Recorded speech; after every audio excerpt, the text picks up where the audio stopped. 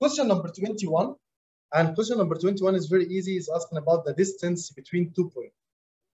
And in the test, you can use the rule for the distance, which is root, if you can remember it.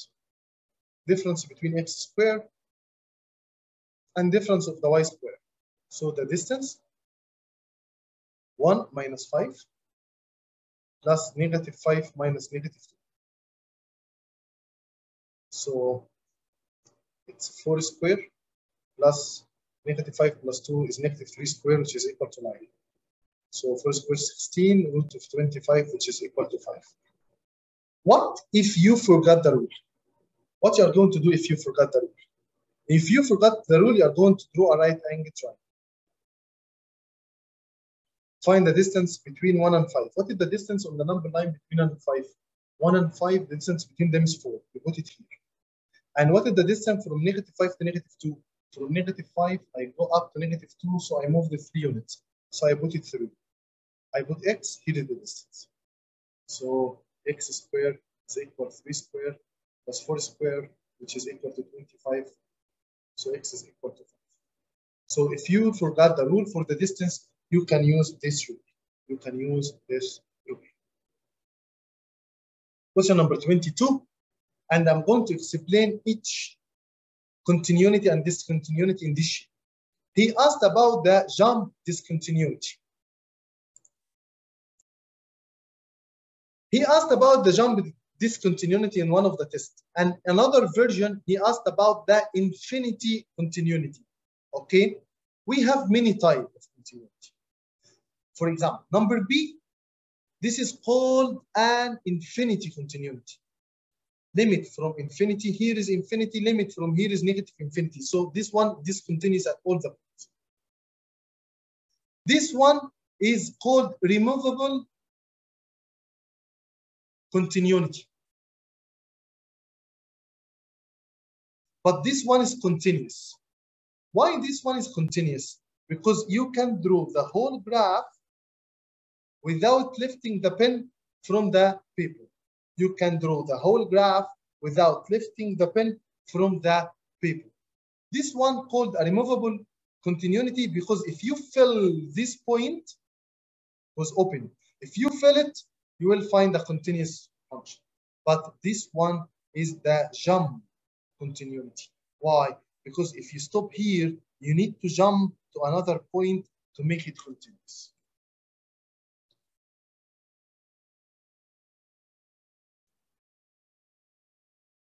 Okay, again, we have removable continuity, we have function which is continuous, we have infinity continuity or discontinuity, sorry, and we have jump continuity. You should know the graph of each one of them. Question 23. This question is about factorization. And if you miss any part of factorization, you can go back to my YouTube channel. You have a factorization lesson there. So first, I'm going to factorize the numerator. Here, I'm going to write it as, yes, one of the students just informed me that this question was wrong in the exam. They were writing this 18 as 1. Very good, yes, excellent.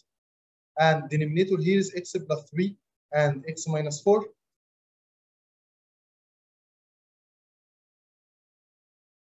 This session of division, this sign of division, we change it to multiplication, and we flip this fraction. We flip this fraction.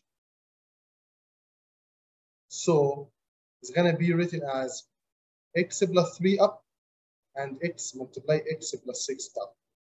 So what about this? X and x. Last sign is negative, so one is positive and the other is negative. I am looking for two numbers. The product of them is 18 and the difference is 3. Of course, it's 6 and 3. The greatest take the sign of the middle. So here is 6 and here is 3. By cancel anything in the numerator with anything in the denominator, and the x is x. The answer will be x minus 3 over x minus 4. So factorization and simplify algebraic fractions is very important to be understand before you go. But let me clarify for you something. This function is undefined at x is equal -3 and x is equal 4 and at x is equal -3 again and at x is equal 0 and at x is equal -6. This function is undefined at 4 values.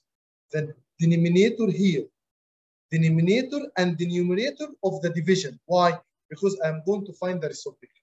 I'm going to find the reciprocal. Question 24. As we can see to the right, that I have a relation between x and y. How I can decide if this relation is direct, linear, inverse, or there is no relation? First, if you multiply 10 by 5 and 6 by 12, and it gives you the same value, this is a direct relation. If I multiply 10 by 5 and 12 by 6, it gives you the same value, this is a direct. So this one is not direct. If I am adding the same value of x and corresponding the same value of y, and I'm adding, for example, 2 in x, and then I'm adding 3 in y, this is a linear. But as we can see, from 6 to 5, not the same as from 5 to 2, not the same as 12 from 30, so it's not linear. How I can define if the answer is inverse? All what you have to do to find 10 over 12 divided by 2, divided by 2, and find 5 over 6. If it's the same ratio, it's inverse relation. If it's the same ratio, it's inverse relation. Why? Because x1 over x2 is equal y2 over y1. So if this one is x1, so 10 divided by 12 is equal y2 over y1 is inverse relation. When is a matrix doesn't have inverse?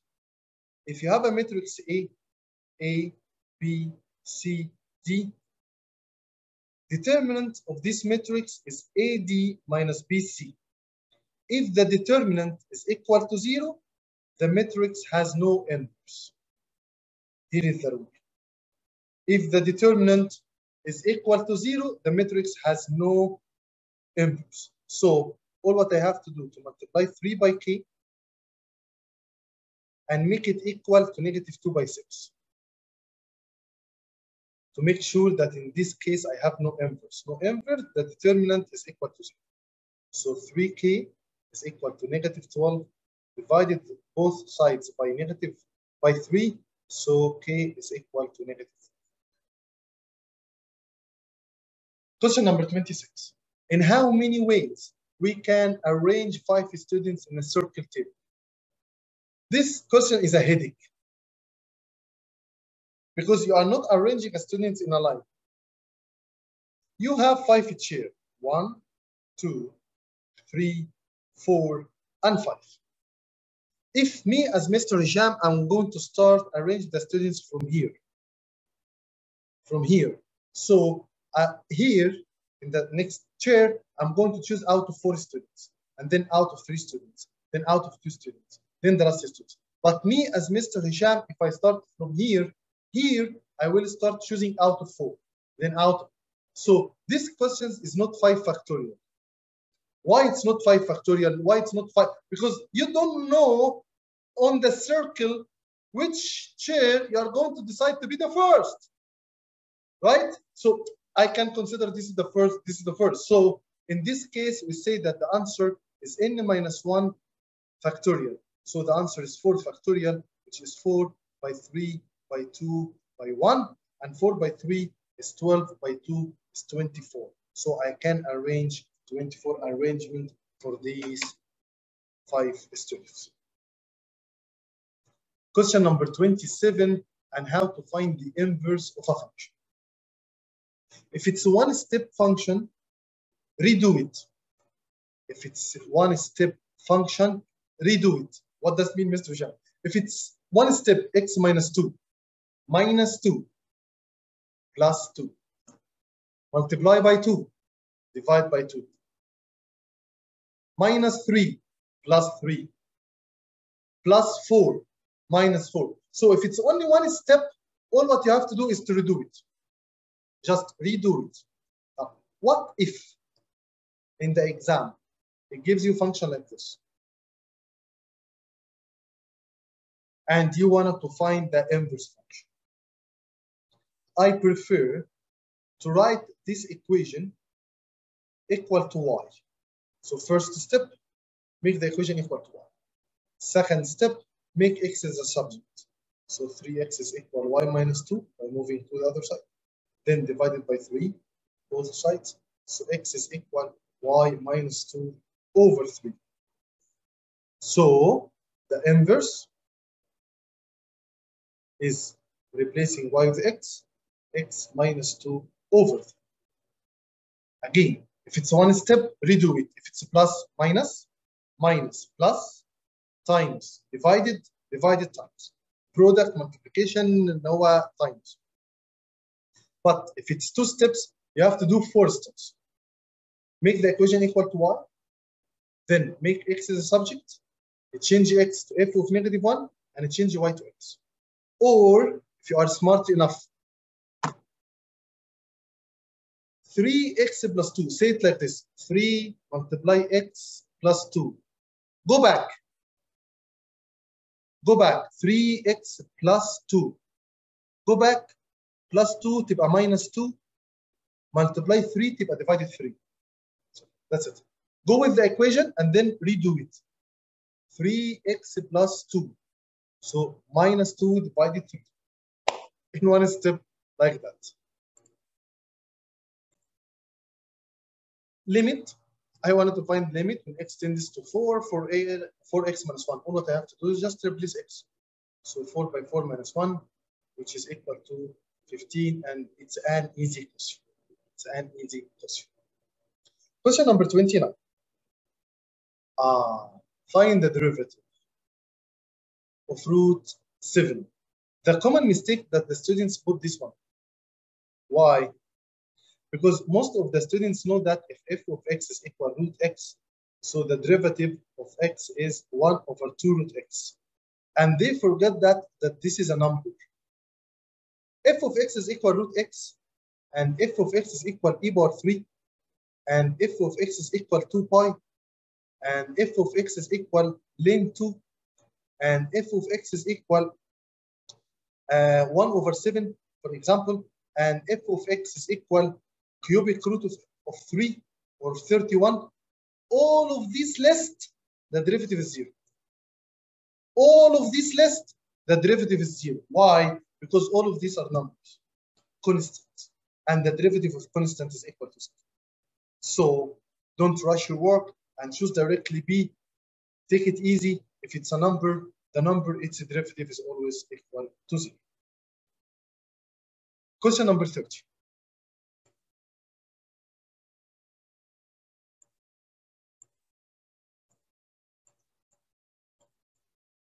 The perimeter of two similar triangles is 32 and 24.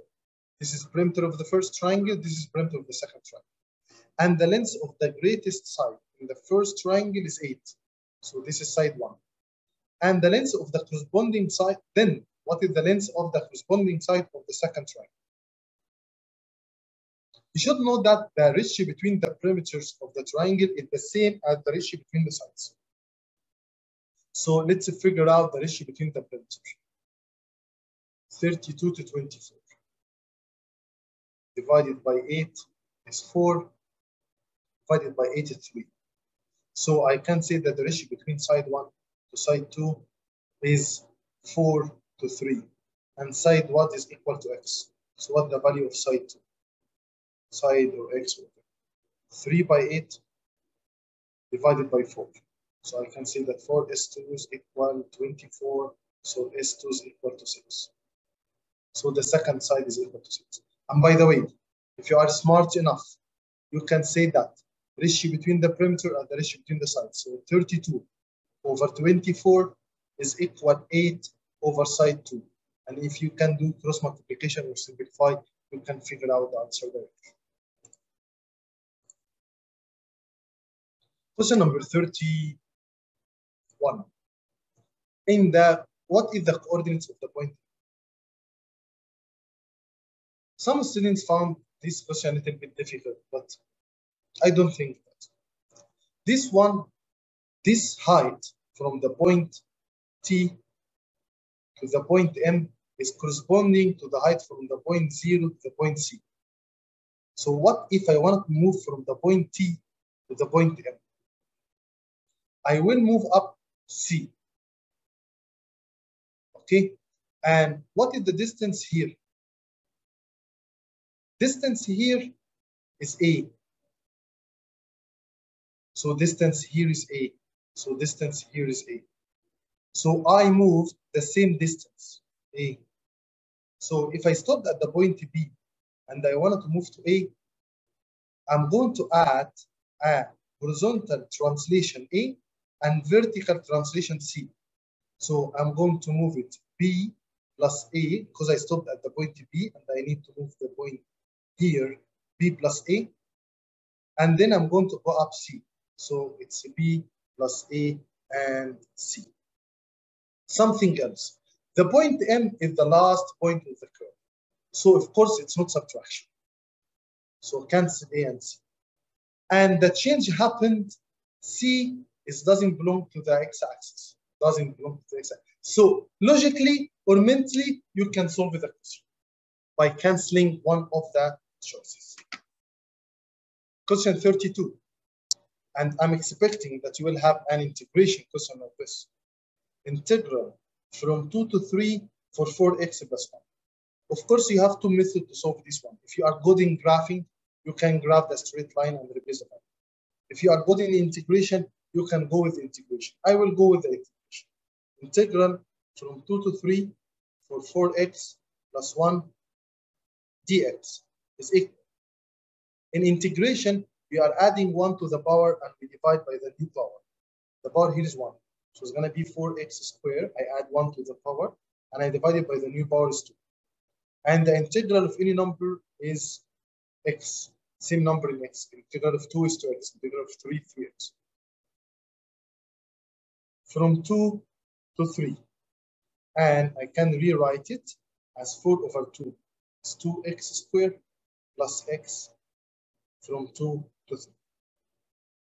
As you notice that in the SAAT or Tahsili test, you will find some questions that you can solve it in less than 1 minute and some questions that needs 1 minute. But the average for each question is about or around 1 minute. Then I'm going to replace x with 3 and then replace x with 2 and find the difference between them. 2 multiply 3 square plus 3 and then replace x with 2 square plus 2. So it's 21. 3 squares 9, 9 by 2 is 18, plus 3 is 21, minus 2 squares 4 by 2 is 8, plus 2 is 10, which is equal to 11. My advice to you to write some question or integration, simple one, and to do these steps of work. Question 33. What is the image of the point B that translate the point xy to the point x plus 4 and y minus 5? So I can write here that the translation, which translate x to x plus 4, I add 4. And from y to y minus 5, I subtract 5. So I go to the point B. And I add the translation.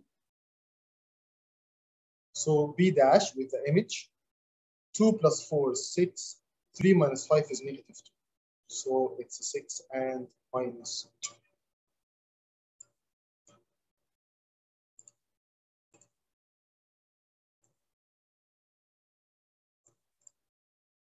Question number 34. Find the greatest angle in measure of the following figure. In the following figure. Don't calculate the measure of the angles. Just look about the exterior angle. The angle 4 and 3 are interior angle in this triangle. But the angle 2 is an exterior angle of the triangle. and the exterior angle is equal to the sum of the two interior non-adjacent to it. So don't try to calculate what is the measure of 2, what the measure of 3, what the measure of 1, because you will figure out that measure of angle 2 is the greatest angle. Measure of angle 2 is the greatest measure of angle. Greatest measure of angle. Okay, you wanted to calculate it, it's okay, go ahead, but you will figure out that this is the greatest. Now, I have an isosceles trapezoid. I have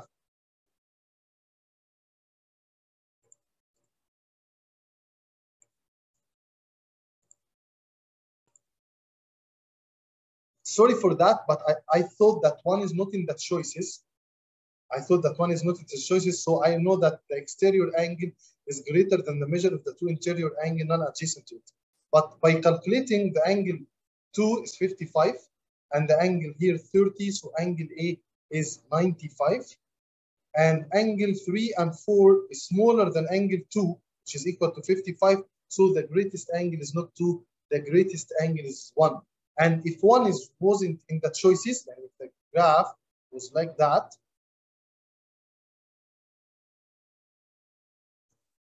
the greatest angle is 2. The greatest angle is 2. Now, let's go to the meaning of isosceles trapezoid and isosceles trapezium or trapezoid. What is the isosceles trapezoid? It's a trapezium, and trapezium two parallel bases with two base angles are equal. Two base angles are equal and diagonals are equal. Diagonals are equal. This base, we called it a middle base.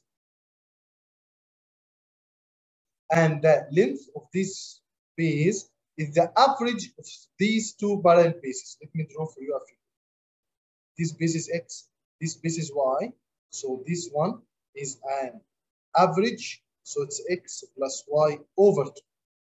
So I know that 2X minus 2, when I add it to 14, when I add these two parallel bases, and I divided the answer by 2, it will give me 18. 2 by 18 is 36. 2x minus 2 plus 14 is 2x plus 12. So 2x is equal to 24 after moving the 12 to the other side. So x is equal to 12. But don't forget that in the isosceles trapezoid, base angles are equal, diagonals are equal, and this base is called a middle base.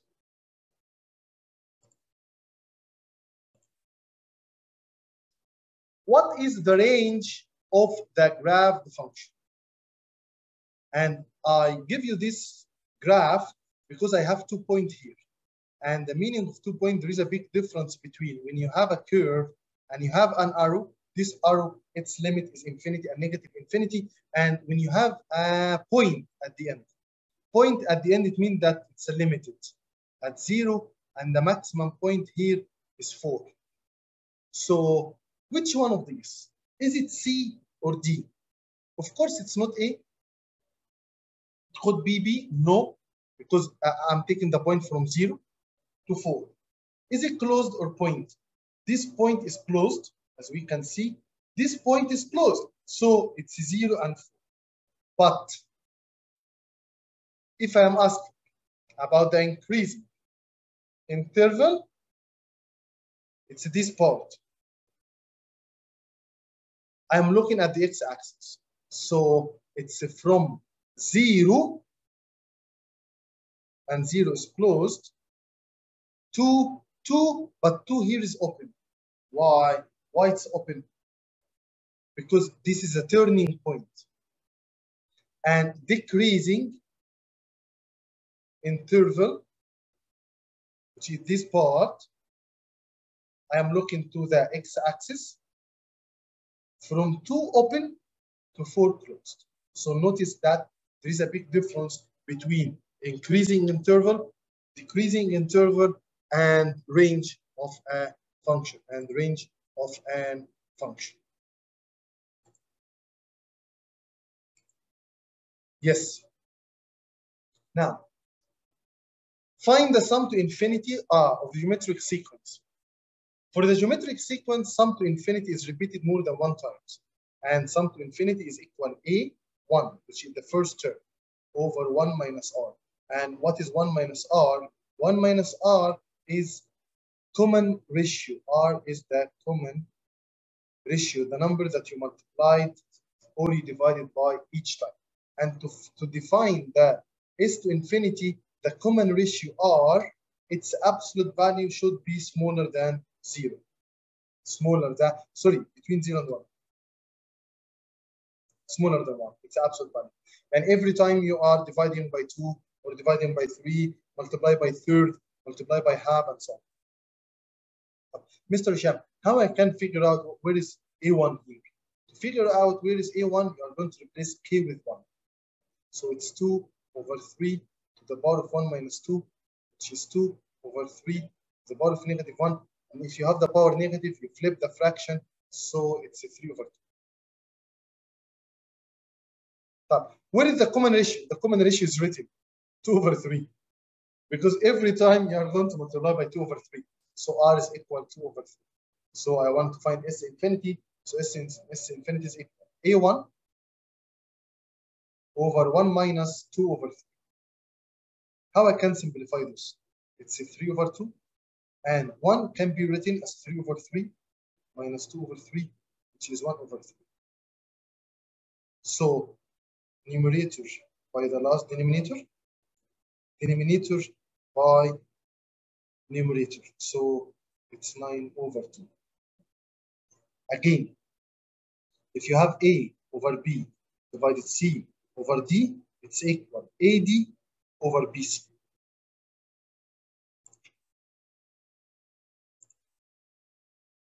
Number 38, if the given two triangles are similar and similar angles are congruent, sides are proportional. So since they are similar, you should locate where are the sides. This side opposite to 30, this side opposite to 30. So I can say that A over 6 equal 4 over 3. So what the value of A? Cross multiply. So I can say that it's 4 by 6 divided by 3 is equal to 8. Of course, I will find some students say, Mr. Hisham, why are you doing this? 3 is half the 6. So 4 is half the 8. Very good. Some students say that 6 is double the 3. So A is double the 4. Very good. Excellent. But why I wrote for you this ratio? In case of the ratio is not half, you will be able to write the proportional and you will be able to solve the question. Question number 39, in the given figure, where is the figure?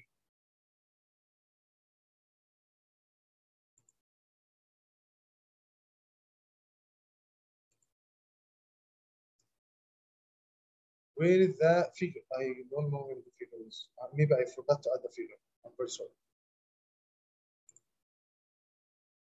Question number 40. Find the angle. Oh, here is the figure. In the given figure, find the value of x. This side is a tangent. And don't forget that. This side is 5, but the whole length is what is 9. The whole length is 9. So we say that x to the power of 2 is equal. The small side multiply the whole side. So x squared is equal to 45. So x is equal root of 45 and x is equal approximately root of 45. It's supposed to be what? It's supposed to be 6 point something. It's not 7, about 6.5. Unfortunately, we can't find one of the answers here, so I will correct this question later.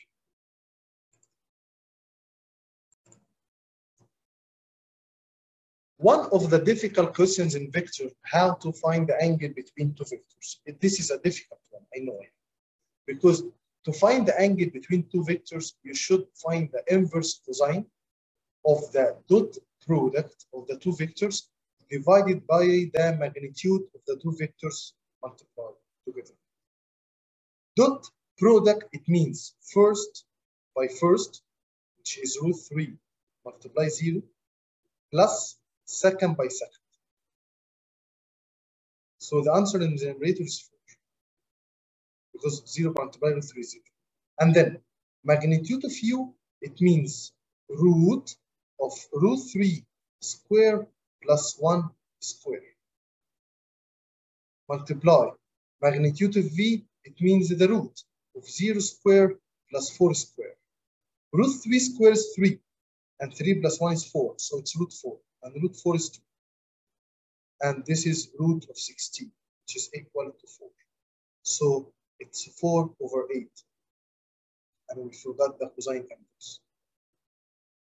So it's a cosine inverse of 4 over 8, which is the cosine inverse of half. Now, which angle that its inverse cosine is half is the angle 60 degrees.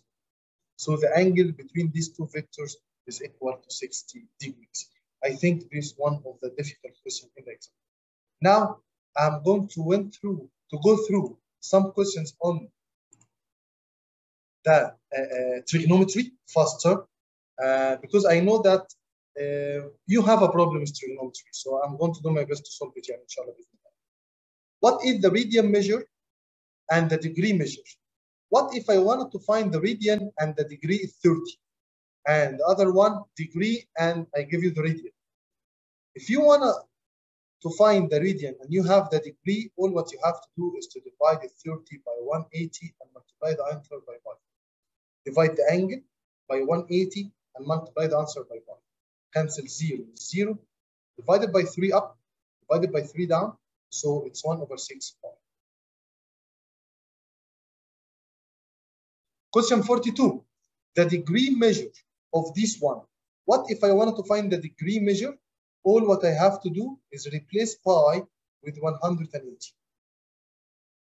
This is supposed to be 6. If it's a 3, so cancelled. So it's 180. What if it's a 3 pi over 6, for example, not over 5 over 4, or if it's 2 pi over 3, for example. So 2 multiply 180 divided by 3. 180 divided by 3 is 60. So it's 2 multiplied by 60, which is equal to 120. Another question. What is the sine inverse of the angle root 2 over 2? And sine inverse, it means I'm asking which angle that its sine is equal root 2 over 2. Anything related to root 2 over 2, the angle is 45. Anything related to root 2 over 2, the angle is 45. Question number 44. Cosine the angle is equal root 3 over 2. So what is the measure of the angle? This one, the same as saying that what's cosine inverse of root 3 over 2. Which angle that its inverse or its cosine is root 3 over 2. We know that sine of the angle 30 is equal to half. So cosine of the angle 60 is root 3 over 2. Now from the other side, write cosine 60. From the other side, write sine. So sine 60. So the angle is equal to 60 because cosine 60 is equal to root 3 over 2. Another question, and one of the important rules in the exam, is the Pythagorean identity, that sine square of any angle plus cosine square for the same angle is equal to 1. So if it's a sine square of x plus cosine square of x, or sine square of y plus cosine square of y, this one is equal to 1. So 9 minus 1, which is equal to root 8. Of course, root 8 is not root 10, and it's root 2. The answer is 2 root 2. Why? Because root 8 is 4 by 2, and 4 outside the root is 2, so it's 2 root 2.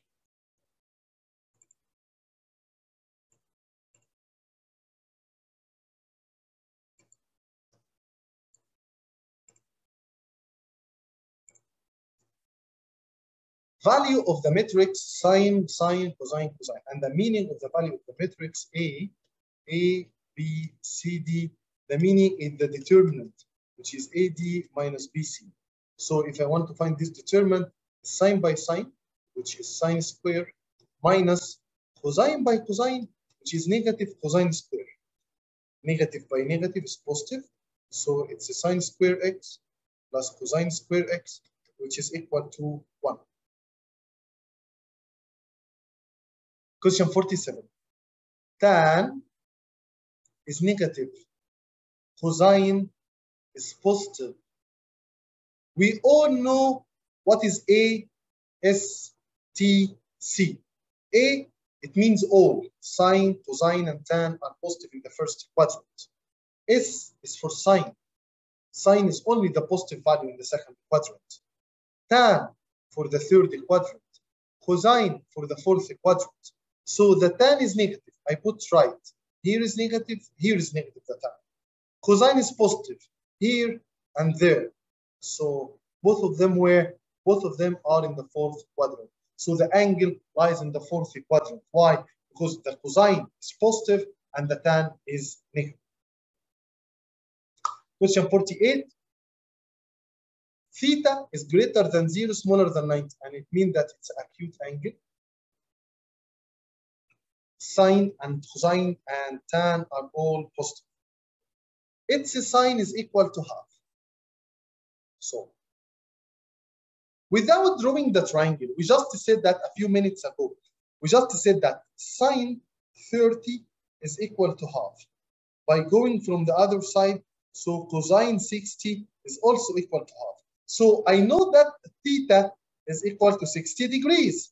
So what if I wanted to find cosine of its half? So I wanted to find cosine 30. And cosine 30 is root 3 over 2. Again, cosine 30 is root 3 over 2. The same as sine 60. So which angle that its cosine is half? It's that 60.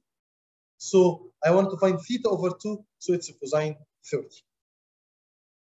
Question 49. The angle lies in the third quadrant.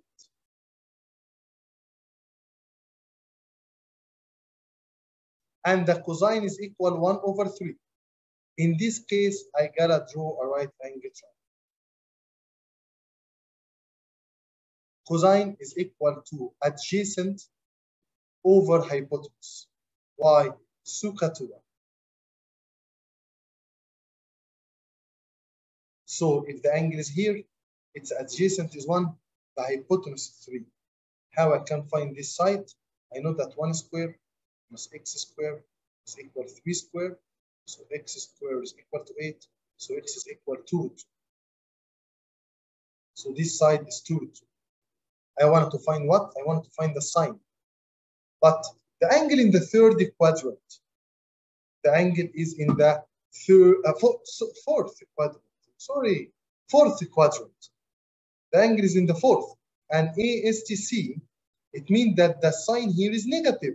So the answer cannot be A, cannot be D, could be B or C. But how I could have positive and negative? I don't have positive and negative, right? So I may cancel C. So I am sure that the answer is B, because the sign is opposite over hypotenuse.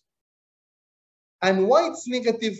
Because the angle lies in the fourth quadrant. So logically, without drawing the triangle, without finding the side, if you know the rule of ASTC, you can figure out the answer in less than 1 minute. But I show you the steps of working to make sure that you're doing right.